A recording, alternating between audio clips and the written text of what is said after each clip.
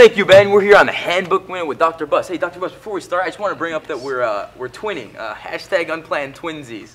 We only have 1 minute, Rohan. Oh, okay. What do you want to talk about today, Dr. Bus? Bullying, intimidation, and sexual harassment. So, do you have any personal stories with bullying? Actually, I do. When I was in high school, my high school, focused on basketball at a very high level. And if you were younger and were playing more than an older student, then you were intimidated at times. And I had a young lady try to steal my shoes and often did steal my shoes to make sure I couldn't play. So, what happened to this young lady? Well, the coach caught her and I got my shoes back. So, could you say that she got busted?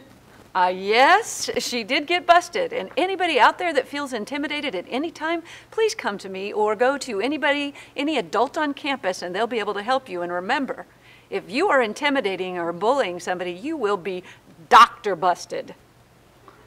Thank you, Dr. Bus, and back to you, Ben.